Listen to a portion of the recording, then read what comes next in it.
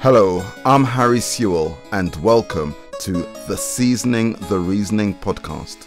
Reasoning is a term used in Jamaica when people share a conversation and deeply explore a matter of mutual interest. In this series of podcasts, we hope to season the reasoning with curiosity, intellect, and in some cases, humor. Enjoy.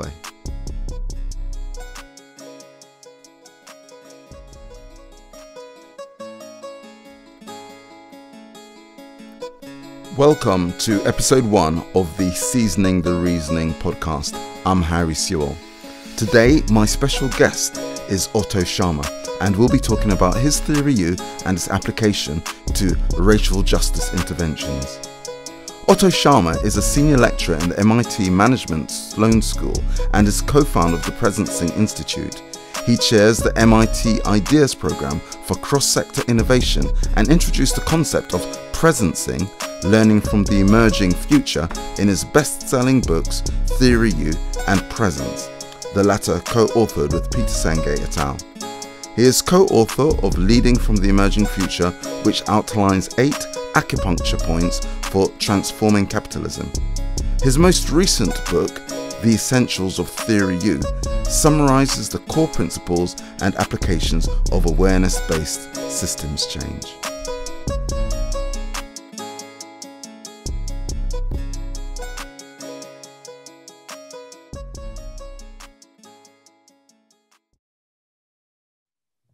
Yeah, really enjoyed listening to the interview and your discussion on the Collective Trauma Summit.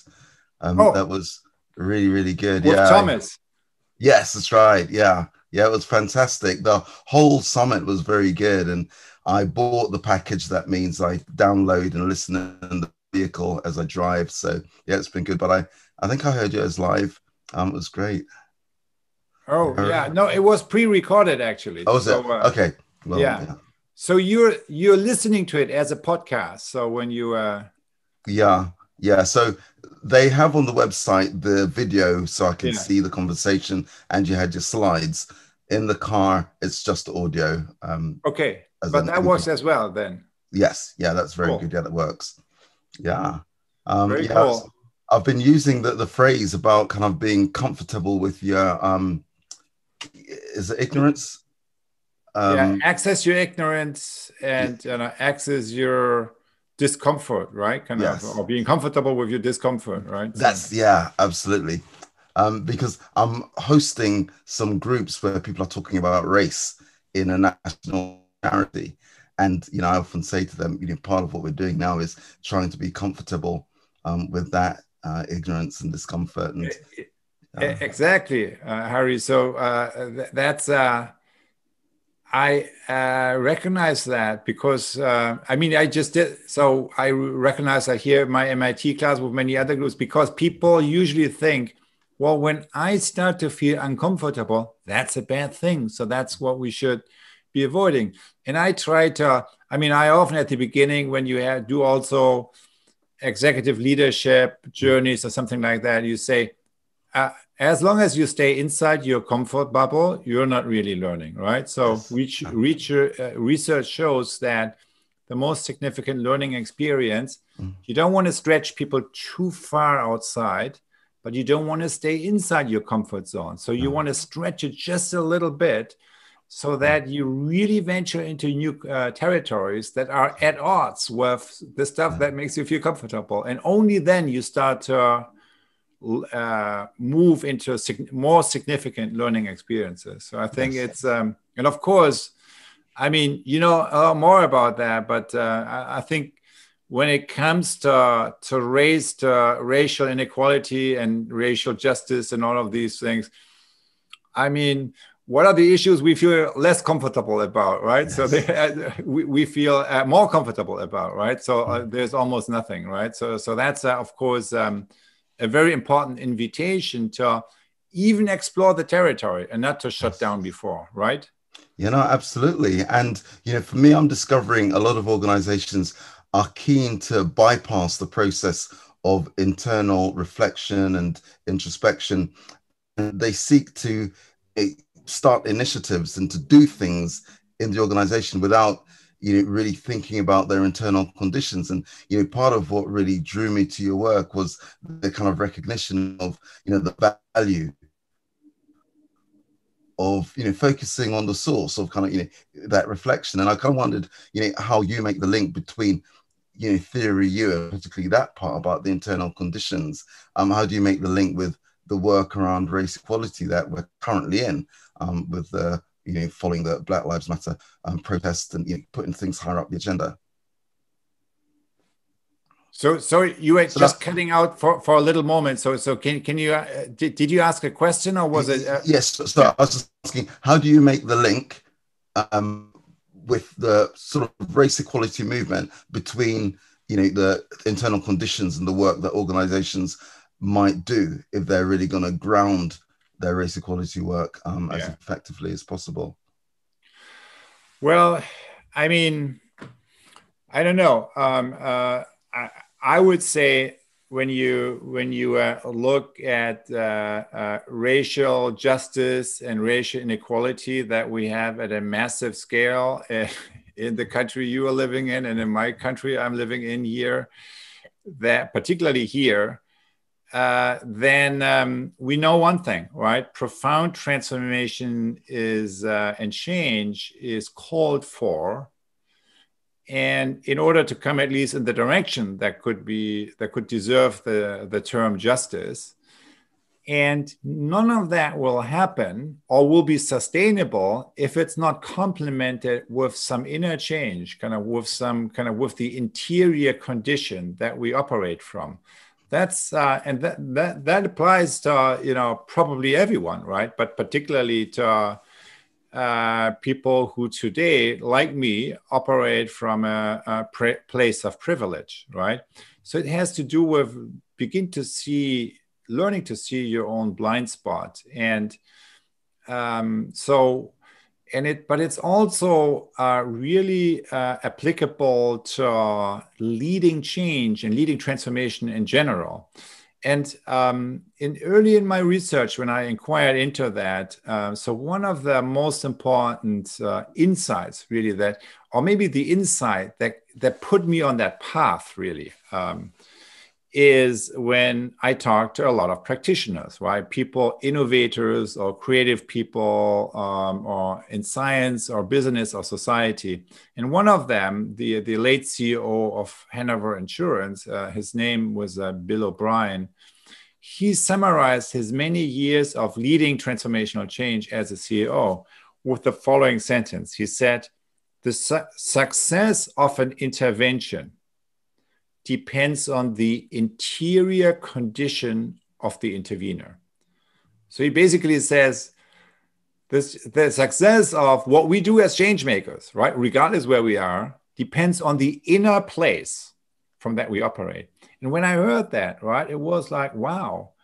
So he says that what counts is not only what we do, not only how we do it, right, the process that we use, but what counts is the inner place from that I operate.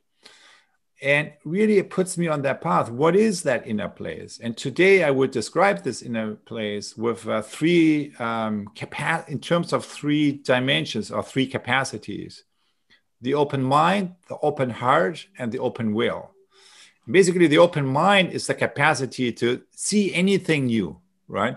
Because often, of course, our perception is limited to what we know, right? Yes. Seeing something new means what we learned in science, right? Yes. So attending to disconfirming data, right? Something you didn't expect. So as a researcher, as a scientist, if you are trained, you lean into that. You're not avoiding that, right? Yeah. So just because it makes you feel maybe challenged or uncomfortable. So the second one, open heart. So that's the capacity to that everyone knows who deals with real change in life, right? Be that in your family, your organization, your community. And that is looking at a problem, not from your own silo, but through the views of the other guys around the table, right? the other stakeholders in your system, particularly the most marginalized, right? So can you not only think about that while you see them, someone is suffering? No. Can you feel that, right? Do you feel that? Can you really sense?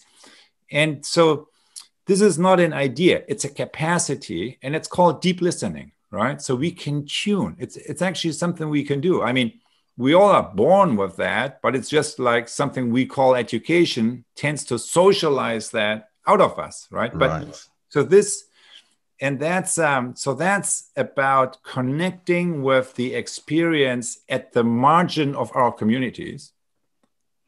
I mean, needless to say that this is often communities of color, but not just from a racial justice perspective, but from the perspective of innovation, right? Because it's kind of in the community of and the marginal experience, kind of the experience. So experiencing a system from the margins, from the edges, is actually a capacity you need to train, because in any system you go, where's the new coming from? Well, not from the center, not from the top, rarely, right? It comes from the periphery, because the dysfunctionality of the old system is most visible there.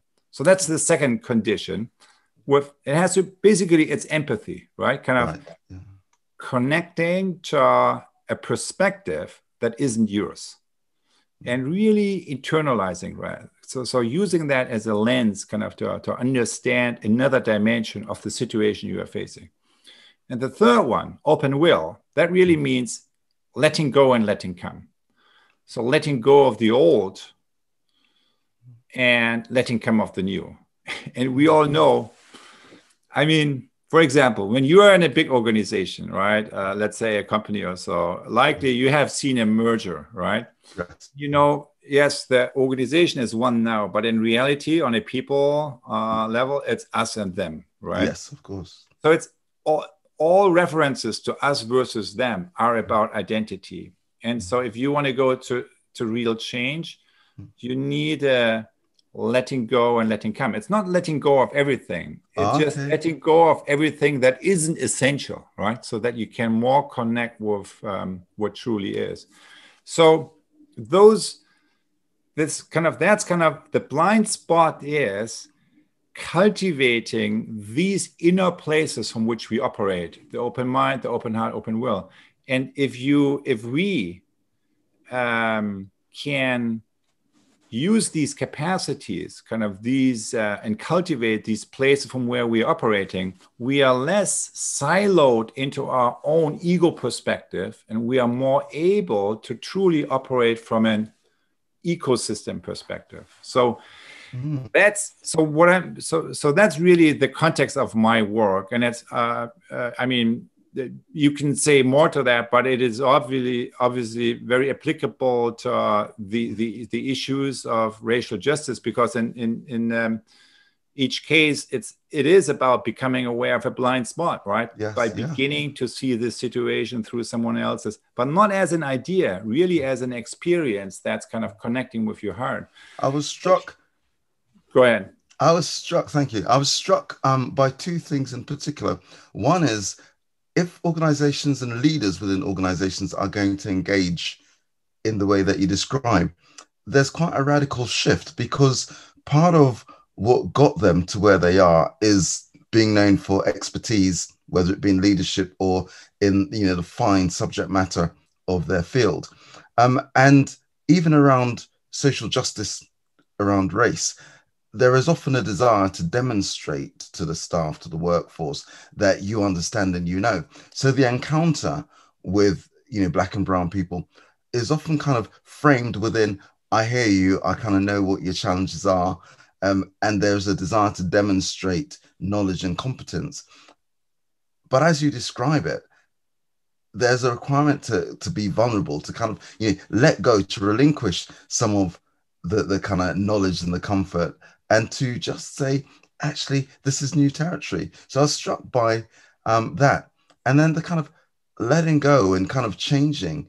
And you described it almost as though we move away from the us and them, And we realize that the problems of racial injustice isn't just something that affects Black and brown people, that actually, as a society, this is something, once we understand it, which is detrimental to all of our well-beings. And I kind of really like that idea that, the model is really enshrined in the belief that there is no separation between the marginalized and the people with privilege. In reality, if we listen attentively, as you describe. You're so right. I mean, you put it beautifully, and I think what backs up what you said is two experiences, right? One is COVID, yes. Right? So when you look at what are the worst performing countries, on average, it's not only who are led by autocrats, right? So the Trumps and Bolsonaros and Johnsons of the world. Well, I don't know whether the latter one is a real autocrat, but so it's not only by people exhibit leadership style of Trumpism, let's put it that way, but it's also the countries, research has shown, that have the highest level of inequality. Right. So, and I think that's like one little data point backing up what you said. So I may have a lot of wealth myself, but if I am living on a small island of happiness, right, in an ocean of suffering and unhappiness, am I really happy? And the answer, the empirical answer is no, right? Because then kind of COVID will hit stronger, right? And it will have ramifications also for you on your little island, right? And so the other, the other data point is when you look at reports of well-being, right? So who are in happiness, right? So there are many rankings and reports, and when you look at not only well-being, but also health outcomes and education outcomes, there tend to be always the same 5 countries among the top 10, which is the 5 Scandinavian countries, the Nordic model, right? So, and why is that? And it has to do with a different level, much lower levels of inequality, much higher level of inclusiveness. So a direction of the economy that is more geared towards well-being and opportunity for all, and not just for those that are privileged. Yes. And so famously, kind of the Finnish educational model, really focusing all the resources on the weakest, right? Because that is lifting the whole level the country can operate on. So I think there's many examples, and we now so we are hitting new societal challenges that make us aware. If we think just kind of with a small minority, if you think just with a small minority of the privileged, you can make it, and just what happens to others has nothing to do with you. As you said, that's just an illusion, right? And it's not backed up by the data. It's not backed up, but what we are experiencing right here, right now in 2020, regardless of moral and ethical dimensions, right? You don't even have to bring them in, because it's just, and in the same way, there is a moral argument, of course, for inclusion and for racial justice. But you could also, there's an additional way of framing it, and which is kind of innovation. If you want to, any institution right now, in business, right, in government, we need to reinvent ourselves. We need radical innovation, not just marginal innovation, right? How do you do that? Well, not with the same people having the same conversations, right? Right. The seeds for profound innovation are at the margins of the system. That's why we need to, if we are just stuck inside our own bubble, I'm not talking about individuals now, but I'm talking about institutions, organizations, then our likeliness to come up with something profound, profoundly innovative is very small. So I'm not saying it's a better argument, it's just an additional argument. It's like innovation system perspective that is coming up with the same conclusion, which is kind of, if you're more inclusive, if you focus more on the well-being of all the stakeholders rather than a few, that will be not only more sustainable, but it will be also more innovative.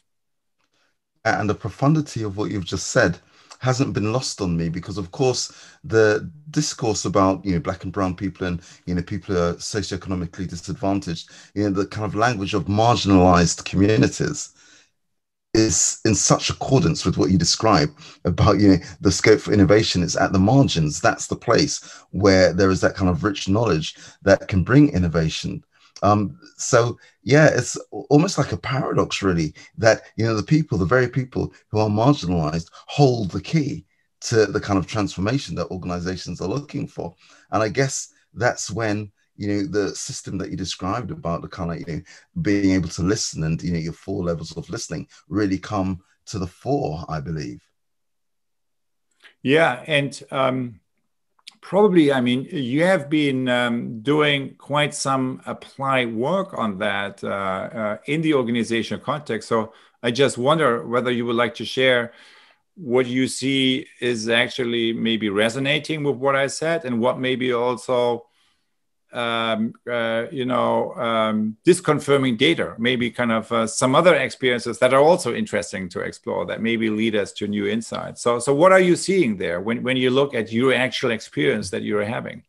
And my experience is that most organizations are very keen to jump to the action stage. The ones that are able to sit with the discomfort get a kind of change, but there's a turbulence.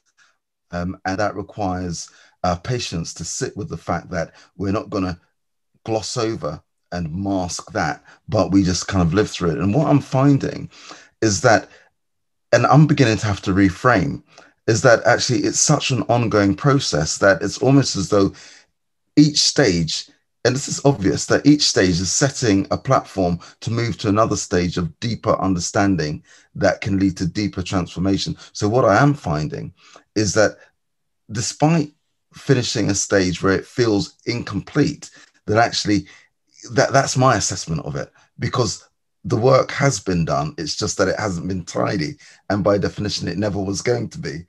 So there are people who are unhappy within a workforce. There are some who find the turbulence so much that they become purely cerebral rather than being open-hearted. So I kind of get variations of representations that for me leads to frustration, because I think, all right, we've not managed to get to that deep level of connection that I was seeking. But of course, that is a stage. And I guess that's what I'm seeing more, is that it's iteration after iteration after iteration.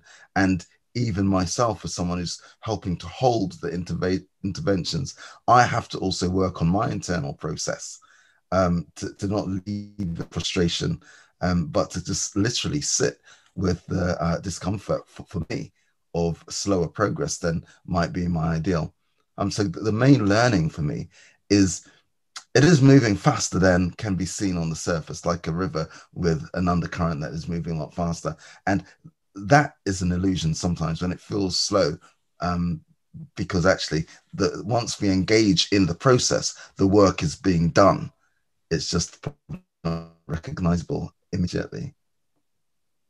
Yeah, I mean, what you say resonates on a few levels. Kind of, if you want to go fast, first you have to go slow, right? If you want to go broad in building a movement, right? I mean, that's the one thing I learned over the past 20 years. What do you need to go? What do you need to do first? Go deep, right? In a small place, right? If you want to go broad, you go small and deep, right? You create your credibility first, right? And a few local communities, and only then you have really the legitimacy, right, to maybe connect to others. And so in the same way, what you said, so okay, let's get to action, right? So that's exactly, of course, the standard response to anything, right? So because it's kind of it is kind of a mindset that thinks of itself as something very practical, right? And something oriented, committed to results, while in reality, it is often that very mindset that keeps us in, in the old trails and the old tracks. Yes. And what is necessary for people like you and I and many other kind of change makers in the world, kind of who try to be helpful in such a situation, is no. I mean, that's we can't, if we just move from, okay, here's a problem, what is the solution? We'll just do the same thing, right? So we'll kind of, if we do the same thing the same way, we'll create the same results. So we have to, this is a bigger problem, what we are facing here, that is not only calling for external action, but also for a change interior to ourselves. So we need to stop our habitual ways of downloading. We need to stop our habitual ways of thinking and acting. Yes. And we need to make sense together in a much more deeper way. And only that, right? So, and kind of, I think what's missing often, right? And what probably people like you and I and other change makers do is create the holding space, right? You need to create the permission and the holding space to say, no, the most important activity now is not to be busy, but to make sense, right? To stop and to attend to what's actually going on, and then uncover the deeper dimensions of the problem. So I think that's one thing that I learned, how important that is. And rarely ever, right? So the when you're addressed, kind of, can you help us with X? Yes. The real project you do is never X, right? No. Because it moves to Z or something else. Yes. Because you need to uncover the deeper root issues at play. And only if you have uncovered them, you will be able to be truly helpful, right? And so that's one thing that I learned. And the other thing I would be interested in your view on is, what's the other problem usually in organizations, right? Okay, for sustainability, we have a sustainability department, right? Yes. And I assume, right, for all the racial inequality, kind of, we also have like a person, right? Be that right. A chief officer or something else on which level. But delegating that to a specific function, which is dissociated from the leadership at the top, right? The local line leadership, right? And the all the way to the CEO. That's the problem, because that means kind of it's just blah, blah, blah, right? A lot of hot air, like in sitting in corporate affairs, and it's not transformative to the way the organization does business. So part of what you do early on is helping the people involved to realize, if we really are, if we are real with our commitment to change, it needs to start at the top, right? And it needs to include the top. And it's not like, okay, do something on the organization. No, I, as the CEO, need to be part of the process, right? I need to look into the mirror of my own unconscious bias myself and learning to recognize my own blind spots. And only that way I will role model and co-inspire change in my organization that will be truly transformational, which is that does not just relate in some activity kind of and airwaves, but relates into some real change that is both exterior and interior. It's funny. It's only occurred to me listening that I've had a few conversations with organizations and leaders who have spoken about potentially using my services, and I'm struck by the ones who have actually engaged with me are the ones who want to do the deep work. So I'm working with a number of leadership teams who are setting time aside for themselves, for their direct reports, to do the deep work rather than push it through. And some have said, we don't want to start the program until we have done a number of sessions, until we've begun the process on ourselves, because they recognize that the conditions need to be right within the organization, within the leadership of the organization, before they start initiatives. And yeah, I was just kind of struck that there must be something about the dialogue I have at the early stage, where some organizations think, all right, okay, so this guy isn't interested in kind of helping us begin an initiative that we can complete by December. And somehow it just breaks down at that stage. And there have been organizations I've said, if you're asking me to do an initiative, it's just not what I do. If you're about transformation, I can work with you. And some have, concluded from that there's a misalignment. But some of them have just kind of dissolved. And I've only just realized that there's been a pattern to that. It's kind of very striking. Yeah, interesting. So, and I think kind of you giving them the choice, right? Is that what you want? Or is this what you want? Kind of will help them to really clarify their own intention, because often in the early stage, that's exactly the issue. You're yourself unclear. It's also often not just one person in an organization contacting you. There are several, and I may have this view, but then there is my boss who sees it, maybe some other way, and so on. So there is, I think that's a great example where like exterior helpers and partners and friends kind of, so you need like people like that who ask you the right questions. And the reality is just say in my own life, if I go through a period of profound change and shift, right? What do I need? I need a friend, right? Yes. I need somebody who can listen to me, right?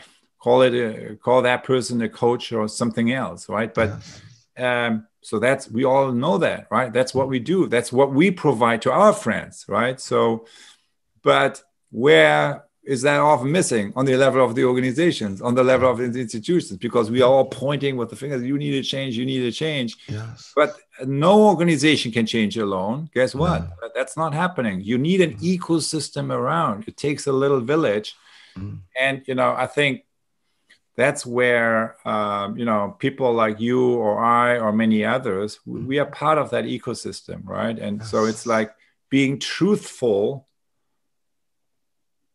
without being hostile, right?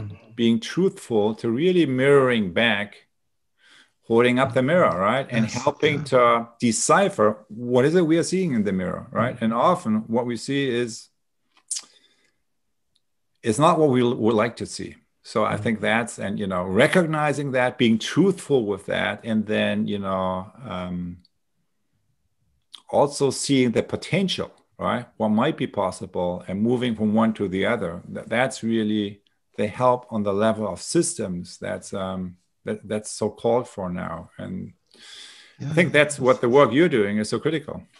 And it's funny because, I'm finding your work really interesting, as I've said.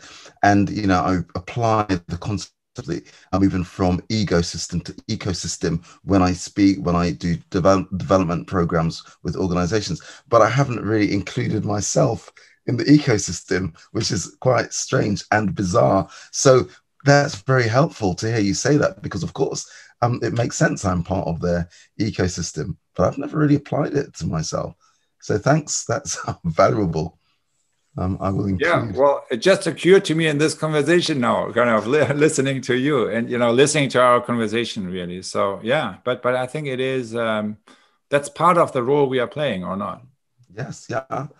I have one kind of, perhaps it's not that radical. It feels a bit radical, exploration with you quickly.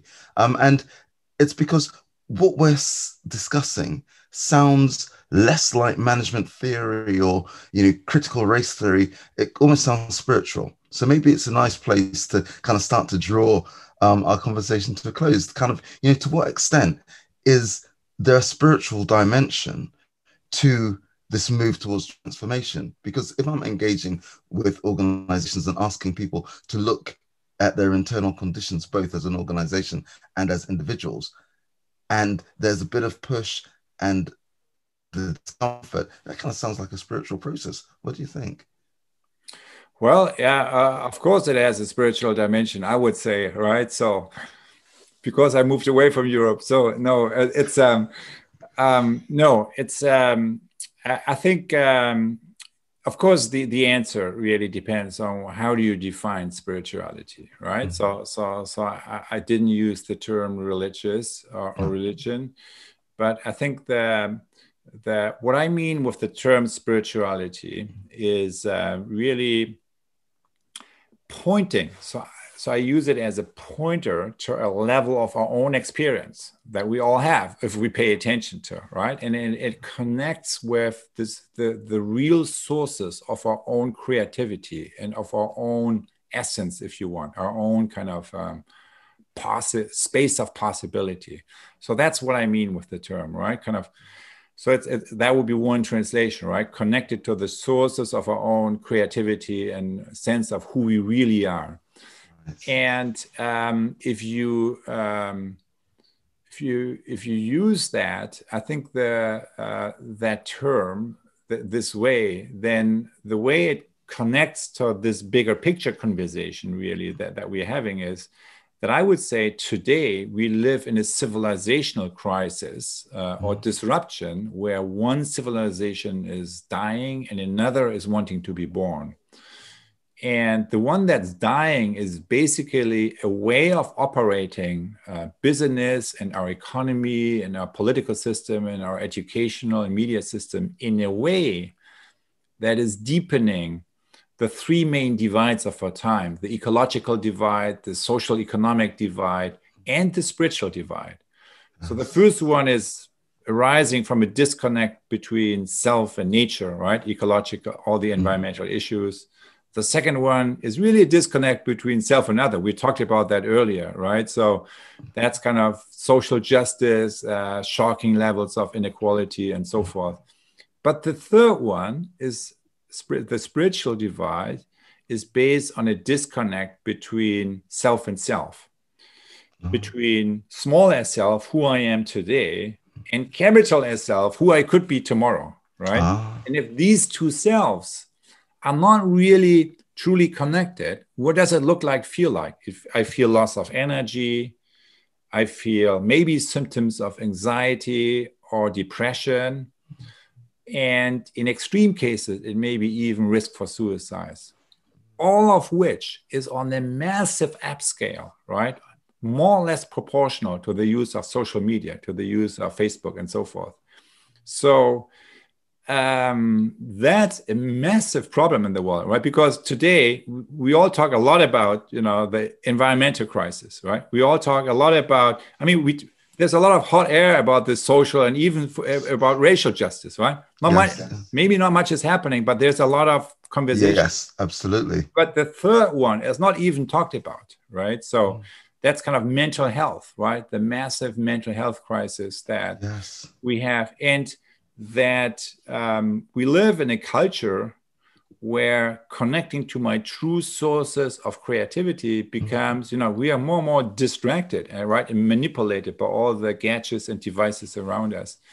So that's, it's not black, white, but I think that those are the three problems. And if my belief is, if we have learned anything over the past few decades, it's this: you cannot solve any of these problems alone.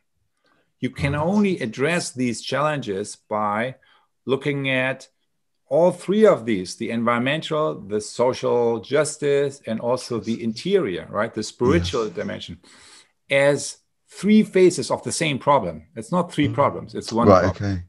And that deeper problem has to do with a deeper shift in awareness and consciousness and the way we organize our economy, our political process, our learning infrastructures, and so forth. And so that's what I believe. I think it's kind of really all those things are expression of a deeper shift. And that's why bringing in the term spirituality is the way I defined it is actually quite appropriate, because if we don't pay attention to our own experiences, the deeper levels of our own experience, we'll not be able to eliminate our own blind spots, and we'll not be able to shift the patterns of behavior that today are detrimental to us. Because if you look at the bigger system, right, from a systems perspective, what do we see? We see the following, and that's maybe my closing point. We collectively create results that nobody wants, right? Environmental damage, kind of, and all the massive, the systemic racial violence in, the this on the spiritual dimension, it's really kind of the levels of unhappiness, really mental health issues and unhappiness. No one is standing up in the morning, looking into the mirror and say, okay, today I want to destroy more of the planet, hurt more people with structural violence, and make more people around me, including myself, more unhappy. No one is doing that yet. This is exactly what we do on a collective level, right? So that's we need to face all three, and the deep mindset shift, kind of the spirit, the consciousness, the dimension of consciousness. So that could be also maybe in Europe a better term to refer to that. The level of awareness and consciousness, right? Shifting from an ego system to an ecosystem awareness. That's a big part of it. And if we are falling short of that, we'll only scratch the surface. I really value the way you've explained that, because often in work around social justice and racial justice, it feels as though people are grappling with the unknown. But actually what you've demonstrated is that there are frameworks to hold this work.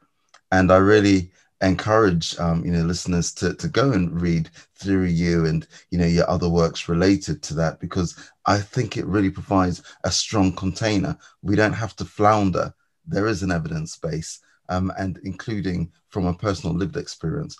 So I'm really grateful for your time and for your insights. You're exactly right. I mean, it's the evidence that we find in research. That's one thing, but it's also the evidence in our own lived experience, as you just said. I think that's kind of really the starting point. And that's particularly true for activists, right? Yes. Because my first experience in my life was as an activist, right? So that's why I went into the economy, because I wanted to transform it, right? So in the environmental movement and the civil rights and peace movement in Europe. So I think when you're an activist, right, you already have that sense. You feel together as a movement a future that's possible, and that's very different to what's there.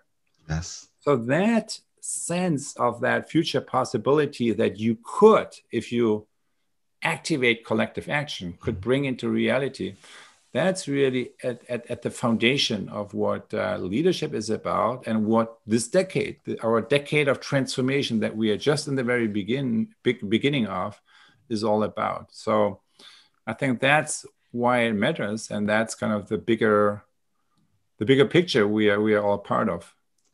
I'm smiling so much because when I deliver training courses to social workers and nurses and psychologists and people on the front line, and at the end, they say, what can we do? And I say, well, you're probably now, if you're interested, at the limits of what you can do within the framework of your profession. That what we've just started to talk about is activism. That collective action that you're talking about that brings transformation can't be done in that interpersonal relationship with individual clients or patients. So that was like, I was smiling because I thought, wow, you've summarized it so well. Absolutely, activism is going to be the springboard from which we can jump. Thank you so much, Otto, for your thank you so much, Hári. It was great continue the conversation with you, and I actually look forward to the next installment. No, great, fantastic. All right, thank you so much. Bye-bye. Thank you. Bye-bye. That was really interesting speaking with Otto, particularly the point at which we realized that we could perhaps identify ourselves as active interveners in the field of racial justice, that we were considered to be part of the ecosystem, which is described in his work on Theory U. It was also really relevant to me the way in which many of the concepts from Theory U can be directly applied to the work of racial justice, and I'm really looking forward to reading more and perhaps working more with Otto Scharmer on this. Please do visit his website and check out the Essentials of Theory U for more information on the concepts and ideas. Thank you.